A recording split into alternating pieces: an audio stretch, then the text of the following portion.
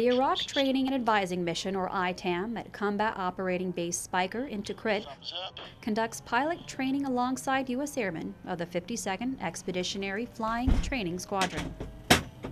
Once the primary pilot course is complete, the program allows graduates to continue to the instructor course.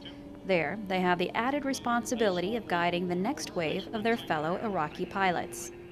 They are going through basically the same syllabus that our pilots back in the United States go through. So here in the next couple months, we have probably 6 to 7 more instructors who will finish the instructor program. So our mission will wind down and we will high-five the Iraqis, and they've got it. The combined efforts of I-TAM play an important role in the Iraqi Air Force's transition to self-sustainment.